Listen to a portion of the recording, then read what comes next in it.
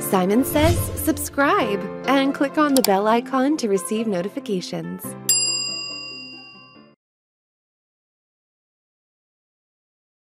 Data entry is one of the most basic things we do in Excel, and it can be tedious at times. But there are some techniques, shortcuts, and a feature called AutoFill that will greatly assist. Before we begin, let's open our Excel workbook. We are in module 201.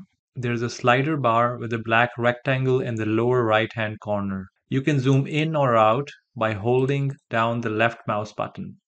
We're only going to use about 7 columns as we will create a small little worksheet. So let's just zoom in a bit. Let me enter some information in cell A3. I can use the arrow keys or click on A3 and make that cell the active one, and I type revenue. Have you noticed it's on the left hand side of the cell? Unless you type values, that is what automatically happens in Excel. Moving down a column, I'll type in costs and then hit enter and profit. Enter. Later on, I decide to change the word costs to expenses. I'll click there. We don't need to erase it. I'll simply type over it. To edit a cell, either click on it and then go into the formula bar, click in the appropriate spot and make some changes, or double click near the entry to do the editing directly in the cell. I'm going to enter some numbers. The number I'm going to type is 80, and I accidentally typed O instead of 0. Have you noticed that on the keyboard they're right next to each other? I tab over 130, correctly typing this one, tab, and you can see the difference. When entering numbers in Excel, they're always right aligned. Let's just go through this again. 80.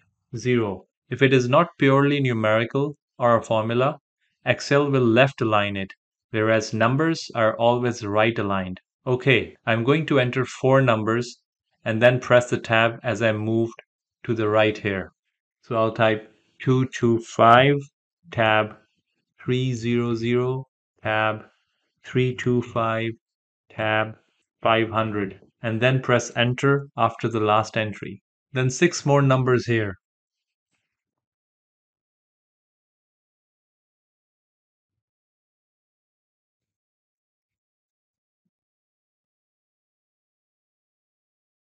And then after the last one, press enter.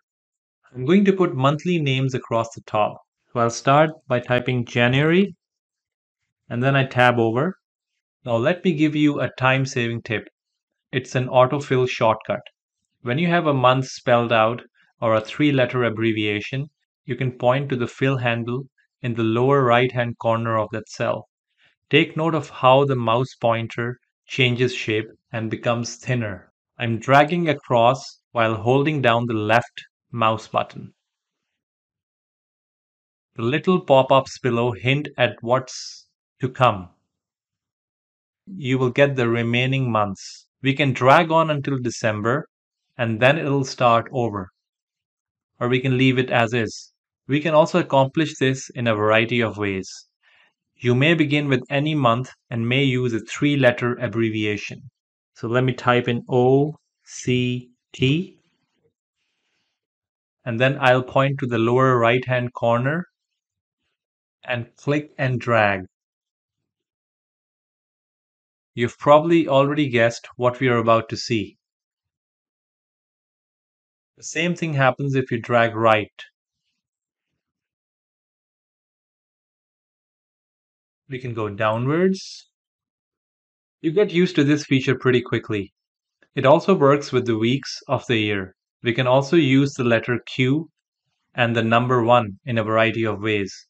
Q means quarter in financial terms. So if I just type in Q1 over here and I drag downwards, it goes all the way to Q4. Remember, there are 4 quarters in a year. You can also go rightwards. Of course, these are frequently used for columns and row headings. So these are pretty useful techniques. Let's look at another example. So we have another data set over here. If we want to delete some data, we can simply place the cursor inside the cell and press the delete key. You can also delete entire columns by highlighting the columns you want to delete, and you can hit delete. You can clear everything by pressing the delete key. If you click over here and you hit the delete key, it's going to delete everything. When we talk about columns and rows, we'll learn how to handle all of that. I'm just making sure you understand how to delete data from cells right now. You can now copy data from cells as well. The simplest method is to use your keyboard shortcut. I'll start by copying everything. So let me select everything over here. Then I'll press the Control and C key. And then I'll hit the Control and V key to paste. And now I have a completely new copy of everything. Let's just reverse that. Another thing you can do is drag data. It can be much easier and faster at times. I'll select all of my text, and if I slowly move my cursor to the right edge of the data set, you might notice that the cursor changes to a crosshair, and all I have to do now is slide the data around. I could put it wherever I want. Maybe I'll just move it down a few rows. I can let go and everything will move. I can also slide it over and everything moves again. I'd like to tell you about a specific situation. In this data set, we have a very simple formula in column E, which is just adding these two numbers together for every line. When we copy everything, it preserves the formula. And when we paste it anywhere we want, the formula is going to be preserved. But if I just copy this column and paste it, everything is blank. The formula doesn't work because your data will be considered absolute at times and your formulas will be considered relative at others. That is, they will be locked into where they are in a sheet at times and will move around at other times. In these cases, we can just paste the value of the formula's end result in because I don't really care about the formula.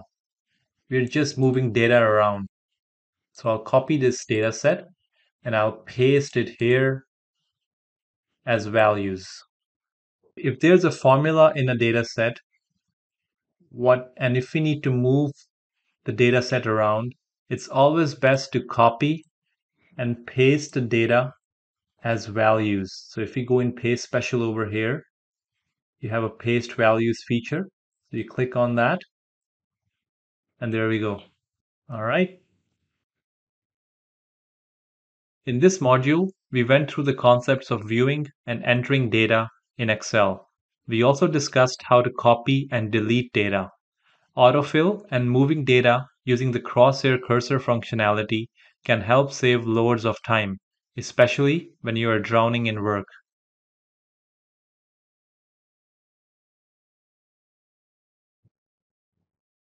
When it comes to formatting the appearance of an Excel spreadsheet, there are no rules.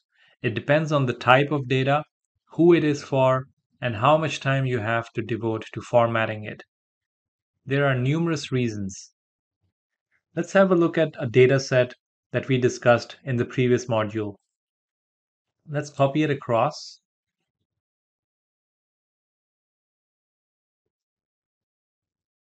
And let's try to format it. So what we see over here is we have revenue and expenses for the months from January through June. So the first thing that we can do over here is we can type in financial data over here in cell A2, and in the font section, you will see that we have a number of options. So we can make it bold, we can italicize the text, and even underline it if we need to. The other thing is, when we talk about formatting cells, it needs to look neat. So we can select all the months and we can align it by using the options that we have over here. If I click on this option, make sure the data is in the center of the cell. If I click on this option, it's going to align to the left side. We can even middle align the data set. So it really depends on what works for you and how does the data look on a spreadsheet. I usually prefer to center align the data, especially when we are looking at financial data. We can also make the data bigger or smaller. So if I select these line items, I can change the font size. I can make it smaller as well. And we can also change the color of the font. We can make it blue or orange or gray. So we have a number of options at our disposal. We can even color the cells. So let's go with this option for now. Let me share another interesting feature of Excel. You don't need to format the data by clicking on each and every cell. You can format the entire row by selecting the row number. So let's say we want to format row number 4. We can change the color of the text in this row and we can make it red. And for revenue, we can change it to green. So the entire row of data updates based on what you want to do. It's also worth spending some time on the merge and center functionality. So let me copy and paste this data set over here. And instead of typing financial data in cell A8, I want to make sure that it's merged across these highlighted cells because at the end of the day, the data underneath is all financial data. So what I can do is I can select the cells where I want the financial data to be merged across. I go in the merge and center option and I click merge across. So as you can see, this data set is now merged, but in order to make it look a little nicer, I can center align it, and there you go. This looks much better than this. It's far clearer. Let's now talk about the Excel data types and why they are important. This is an excellent example because it contains a wide range of data types. We have text, we have numbers, we have dates, and we even have some formulas. When you enter data into a cell, Excel does an excellent job of determining which data type to use. For instance, if I type in a word, let me type my own name, UMAR, I'll press the enter key and the text will remain it's left aligned. This indicates that it is simply treating it as a text string. However, notice when I enter a number, I'll press the enter key and the text will remain to the right. That is how Excel determines whether the field is a number or a value. That is, a date, an integer, a time, a currency, or any other type of value that isn't a straight text field. It's significant because it determines what kind of formula or function you can perform on that cell. For example, if I go to the Formulas ribbon, let me click on this cell and go to the Formulas ribbon. We have a number of options available. If I go in the Financial Formulas, these are all the formulas that I can perform using this data set. We can also perform various functions on text, such as transforming text directly in a cell. You can perform calculations using date and time data as well. But Excel must understand what type of data set it's dealing with. And that's why the alignment within a cell helps Excel determine the data set. Let's look at these dates over here. Dates can be entered in a variety of ways. So let me type in a date, for example. As you can see, it's perfectly centered. In fact, if I go over to the formula bar, I can see that the date has been expanded. I have the year, I have the month, and I have the day. Excel will adjust the dates based on the locale you have selected. So let me look at a time as well. We can also enter time in a variety of ways. Let's say I enter 17:55 p.m. As you can see, it's right aligned once more. And if I look at the formula bar, we see the PM after the time. You always have the option of selecting and formatting the data cell that you want. So let's highlight this field over here. So amount. Let me go to the home ribbon tab. And over here, we can see that the formatting is set to general. This denotes the number format, and currently it's set to general. I can easily change it to currency, and the entire data set converts to currency automatically. I can also change the number of decimals used. Currently, the data shows 2 decimal places. If I click on this button, it will increase the number of decimals, and clicking on the decrease decimal button is going to decrease the number of decimals. If you look at this column, the days since issue, there are some formulas in here, but these are very simple formulas. This cell, for example, denotes the number of days since the ticket number was issued. It's a simple formula that subtracts today's date from the value in this cell when the ticket number was issued. And these are the types of calculations that can be performed when the type is properly set. So keep an eye out in the back of your mind for anything that doesn't seem right. For example, I just typed in time, but it's left aligned. So it seems that Excel has not recognized that I was putting in time. However, if I put in a space over here, it's going to be right aligned again. Excel recognizes that it is indeed time and adjusts accordingly. We have a number of options available to format data and ensure that it's readable. We can also save valuable time if we understand the different data types and format accordingly.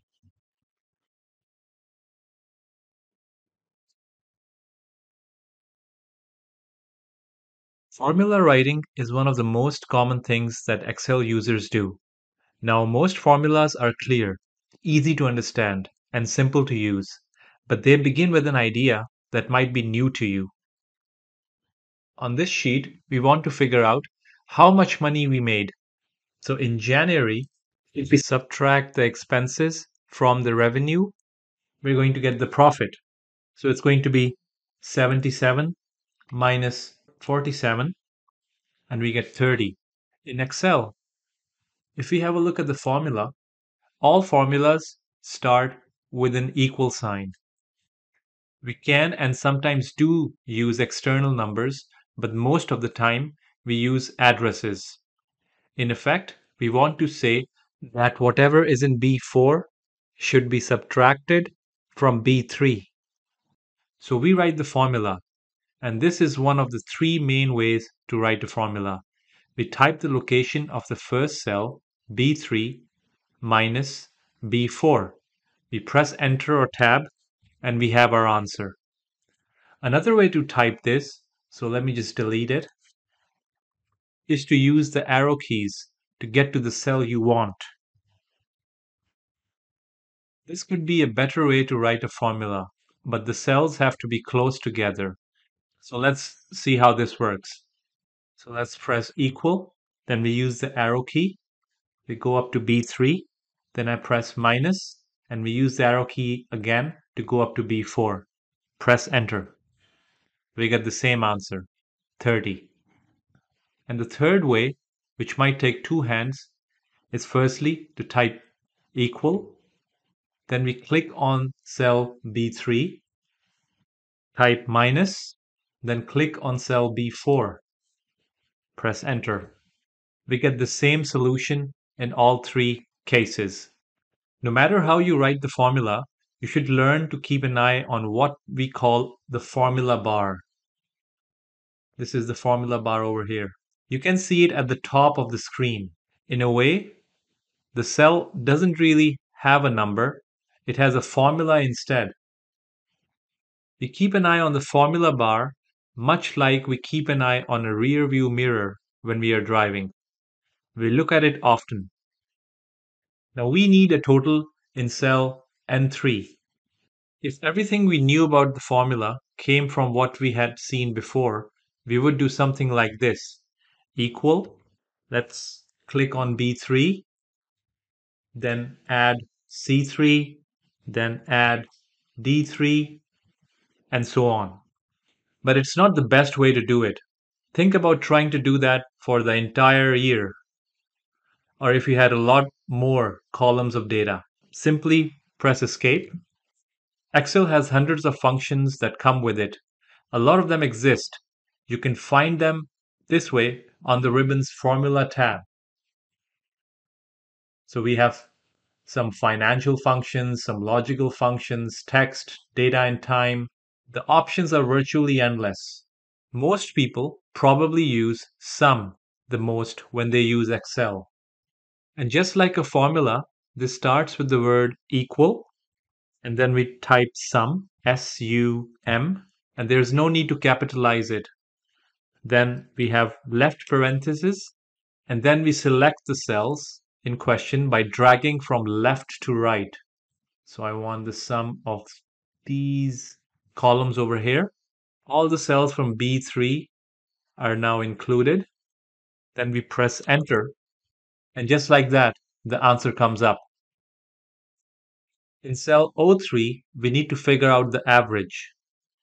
That is, of course, the total number divided by 12, as we have 12 months over here.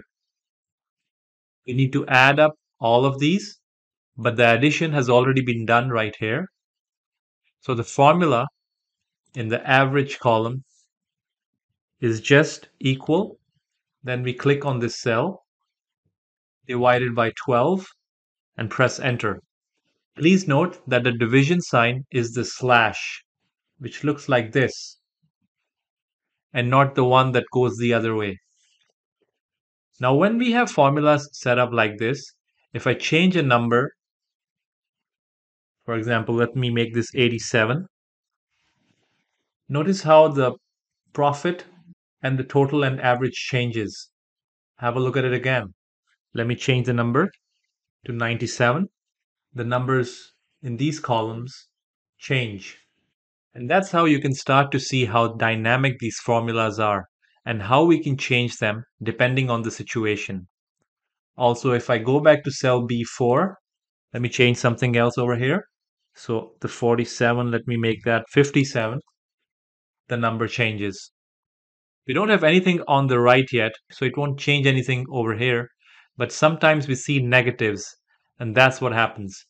When you see a formula in Excel, you may want to duplicate it in adjacent cells, either across a row or down a column. So there is a formula in cell B5. If I double click on it, we'll see what's happening. When copying a formula in Excel, it's important to remember that you're copying a formula relatively. So let me just copy the formula from here. So I'll press Ctrl+C, formula is copied, and let me just paste it over here to Ctrl+V. I paste the formula by pressing Ctrl and V on my keyboard. Now let's see what happened in the formula. So I have moved one column to the right, and the column reference has changed from column B to column C.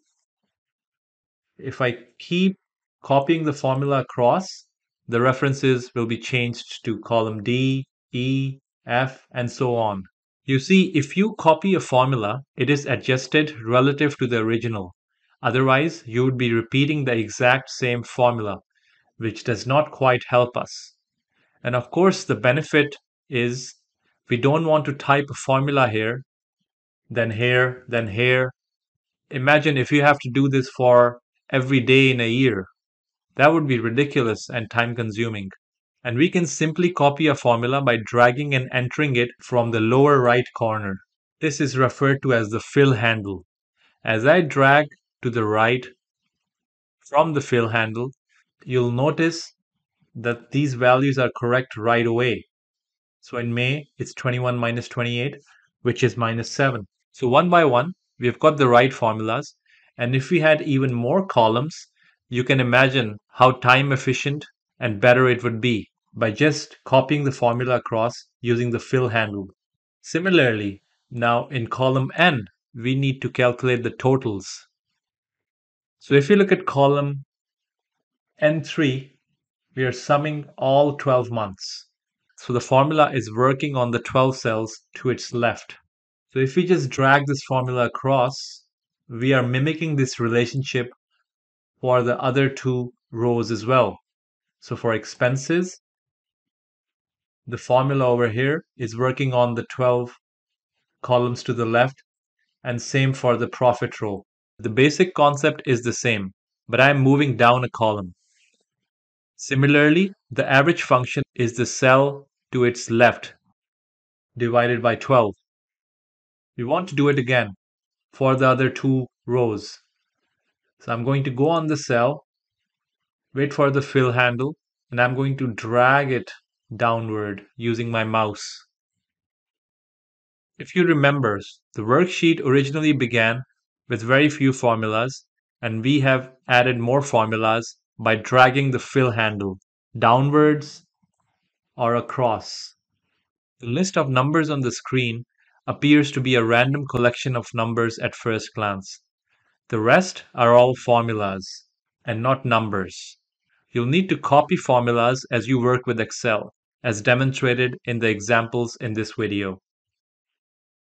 In this module, we have seen how to use the mouse and keyboard in different ways to make simple formulas. Once you have created a formula, copying and pasting it enables you to save a lot of time, especially when you're dealing with a very large data set. Once you have created a formula, dragging it using the fill handle enables you to save a lot of time, especially when you're dealing with a very large data set.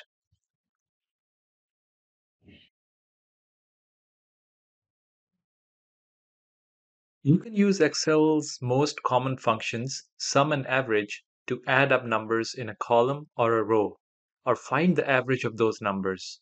Now, you can use these functions with the help of a menu button or shortcut keys. We'll be exploring that further. What we see over here is a worksheet with numbers. Let's say in cell N3, we want to add the revenue from January through December. So how do we go about doing that? You may have seen in a previous module that we can start by typing equal SUM, left parenthesis, highlight the data, and so on. But there is a better way, a faster way, or even two faster ways in fact. Firstly, you can find the AutoSum button in the editing group on the right hand side of the Home tab. When you click on this button, Excel looks up for data and then it looks leftward. No numbers show up above it, but they do show up to the left. When we click this button, Excel tells us what it's going to do, and we press enter. After you've used it a few times, you'll feel more comfortable with it and be able to speed it up a bit. We can double click on AutoSum to do this as well. So let's see how that works. Let me delete this. Click, click, and there we go. So what did we get out of this? As a reminder, we can see what it did if I double click this cell. You can also see it in the formula bar in cell N3. So it's summing B3 to M3. We can apply the same concept over here in cell B10. I click AutoSum twice. Now let's say we want to add these cells over here. So I can highlight the data over here and press Alt and equal from my keyboard. And that's another quick way of adding the numbers up. Let's do it again. So I delete this. I highlight the cells that I want to add and I press Alt and equal. And the sum of these four numbers is 954. that we see over here. If we go on the AutoSum button again, you will see that there are various options. We have sum, we have average, count numbers, max, min, and there are some more functions as well. So if we change this to average, you will see that automatically Excel can now calculate averages. So the average of these 4 cells is 239. Let's apply the same approach over here. I select average and then I press enter. And there we go. The average is 79.5 for these 12 numbers on the left hand side. There's one more thing that I would like to tell you. You should never type SUM in a cell. Why is that? Well, I mean, there's nothing wrong with it. It's okay to type SUM, but when you press Alt equal in Excel, it automatically types SUM for you. And you can change the ranges based on what you want to do. So if we want to add these 3 numbers together, by pressing Alt and equal, I get SUM and I just change the range. So why type SUM when you can just press Alt equal and Excel does it for you? So these are useful tools for working with formulas in Excel. There's no question that most Excel users use the sum and average functions a lot. Let's explore another commonly used function in Excel. If we scroll downwards, we'll see that there is another data set where we have the employee first name, employee ID, department, and the breakdown of the total salary by month. If you're just starting out with Excel, you might not need it right away, but you probably will at some point. It is called VLOOKUP. It works with another function called HLOOKUP, and as of August 2019, VLOOKUP and HLOOKUP will be replaced by a new function called XLOOKUP. And the whole point of this kind of function is to let you gather information that is related. You may be working on more than one worksheet at the same time as you do this. In this example over here, we have some employee data with their total salaries. And you can imagine it to be a very large data set with thousands of rows of data. And what we need to do is to find the first names based on the employee IDs. So if we use the XLOOKUP function, it will make things much easier. In addition to combining the features of VLOOKUP and HLOOKUP, XLOOKUP makes some new improvements and gets around some of the problems that we have had with the other two.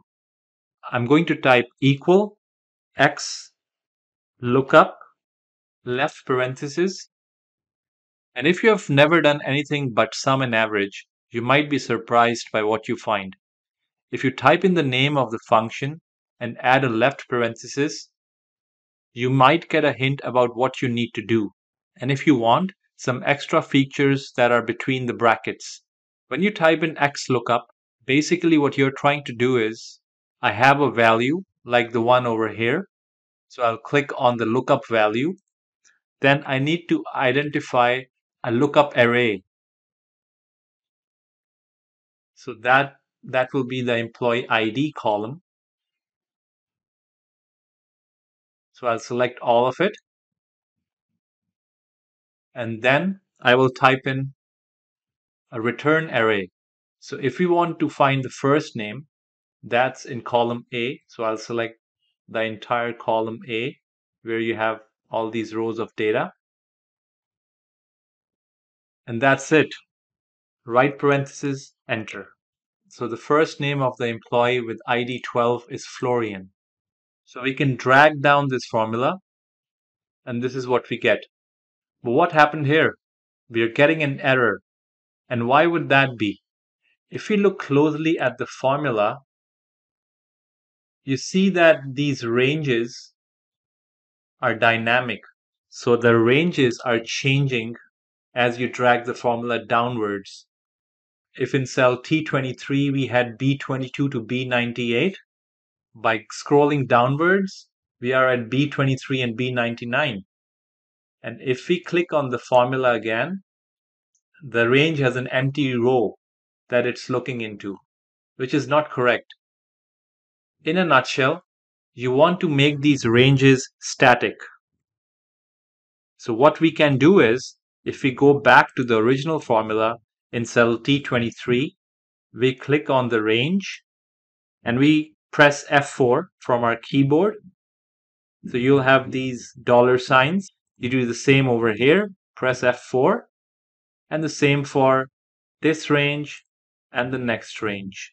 And there we go. Now drag the formula down and you don't get any errors. So ID number 12 is Florian. We can do a quick check. Yeah, that's correct. That's Florian, ID number 12. Sanchez, ID number 6. That's Sanchez, ID number 6. So we have easily populated the first names by looking up the IDs. Now let's do another example together. So we need to find out the total salaries and we just have the IDs. So I'll just start by typing in equals X lookup left parenthesis. Then I'll click on the lookup value. Then the lookup array, which is this column over here. I'll select the whole array.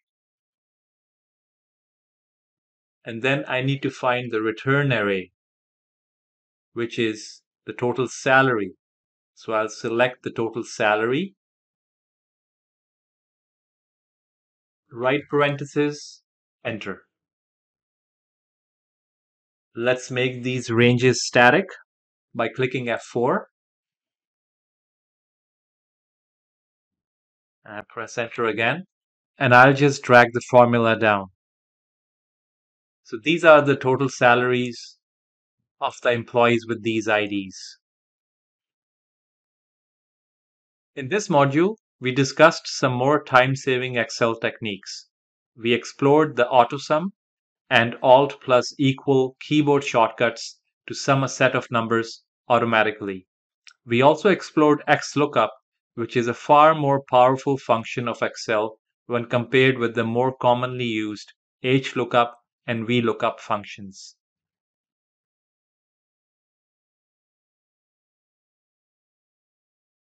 Values like interest rates or other percentages can be put right into a formula, but almost always it's better to get a value from a cell in your worksheet.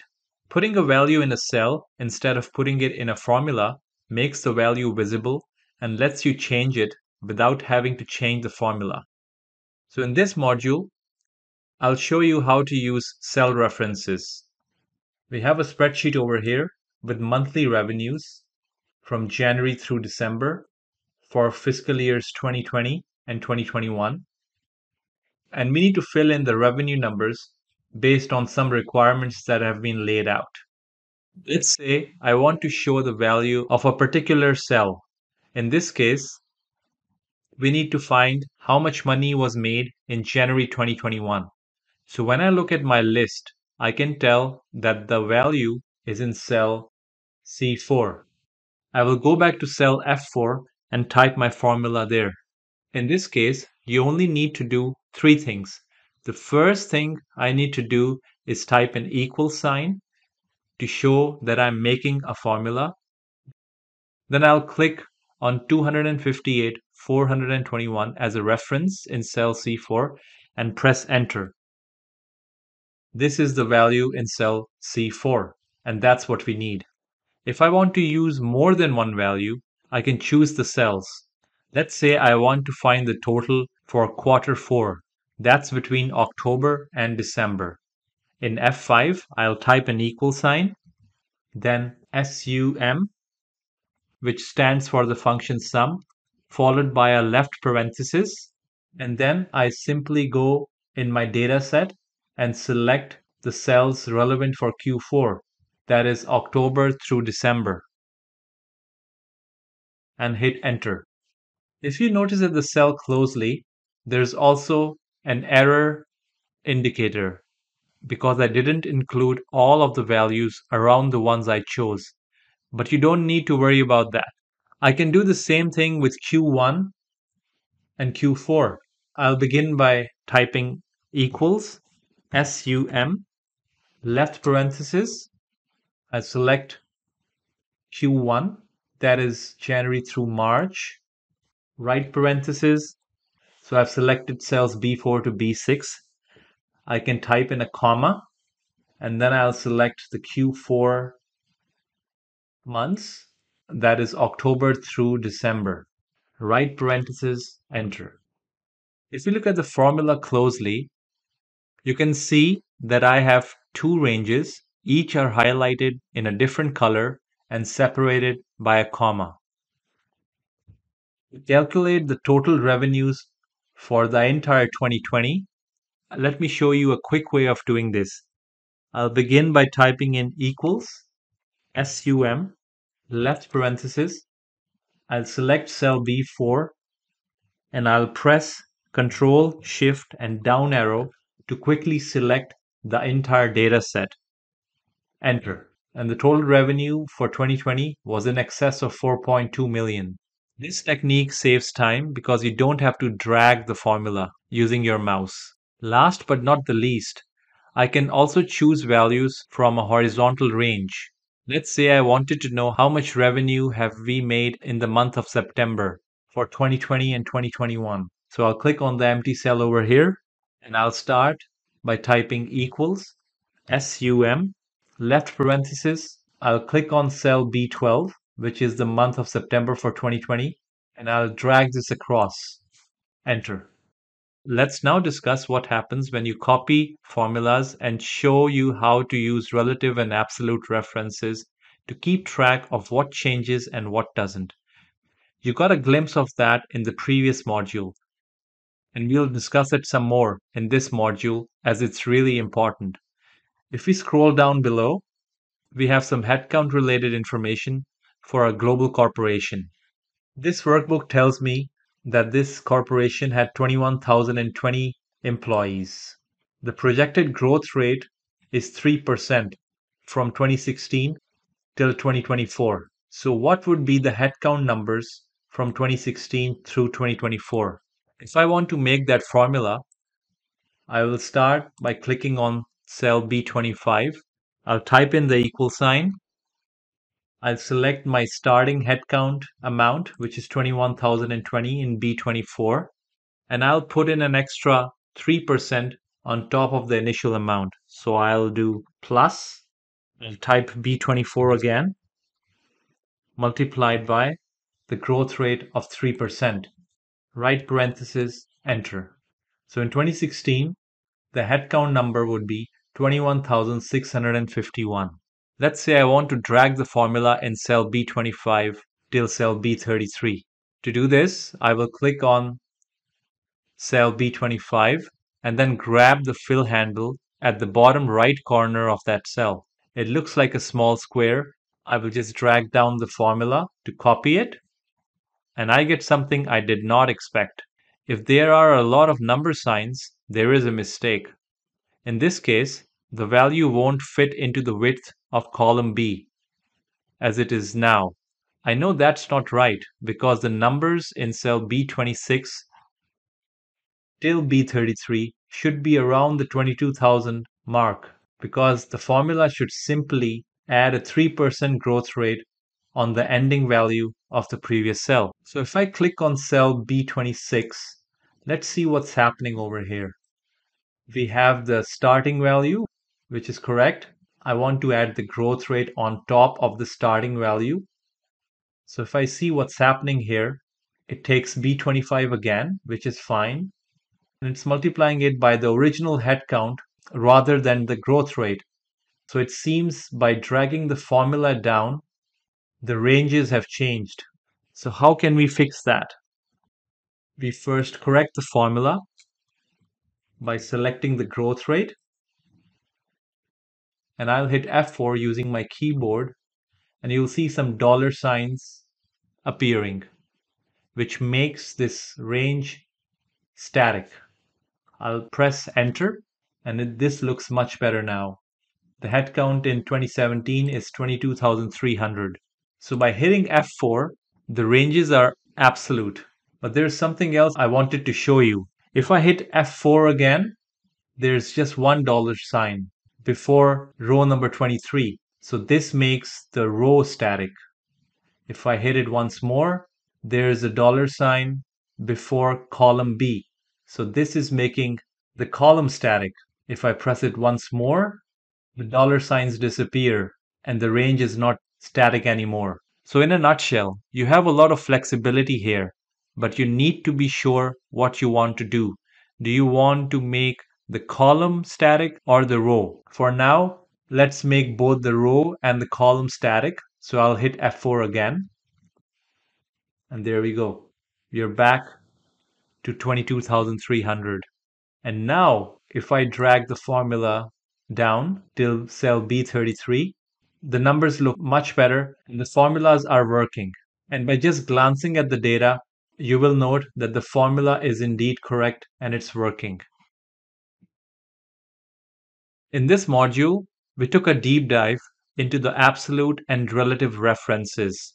Remember, in Excel, it's not just about typing in formulas.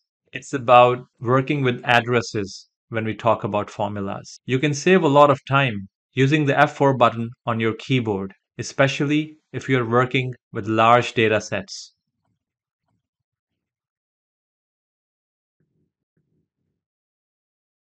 Time for an exercise.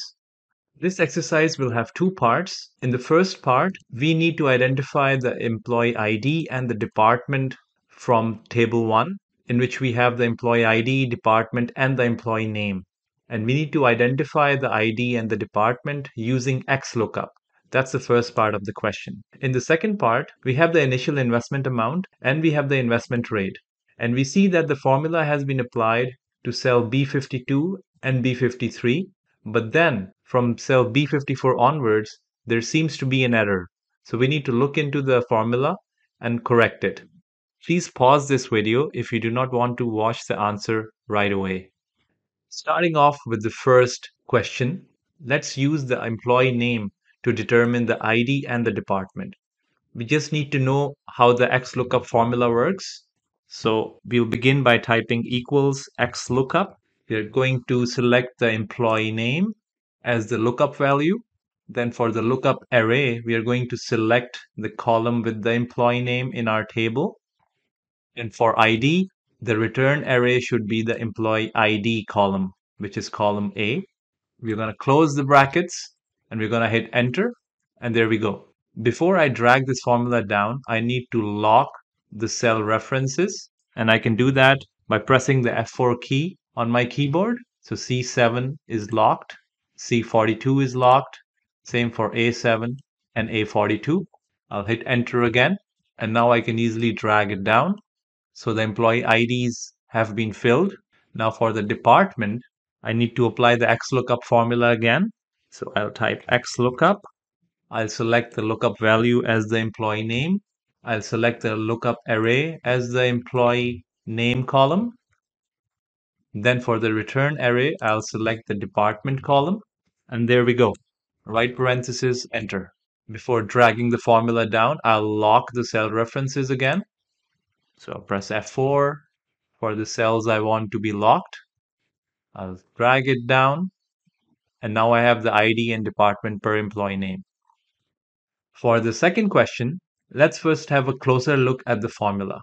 So in 2016, to calculate the final investment amount for 2016, I have the initial investment plus, then I have the initial investment again times the investment rate. So it looks good.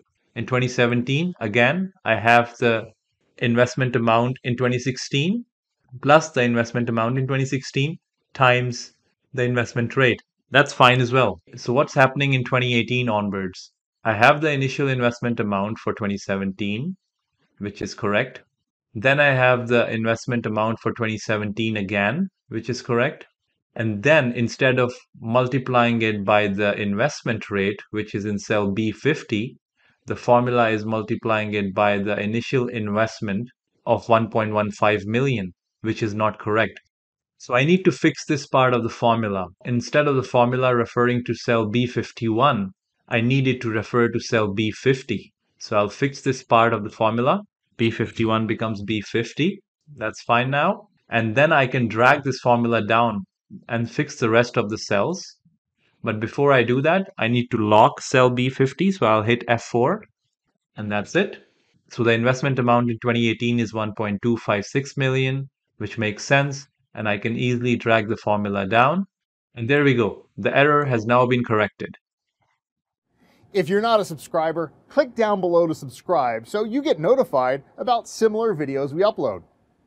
To see the full course that this video came from, click over there. And click over there to see more videos from Simon Sez IT.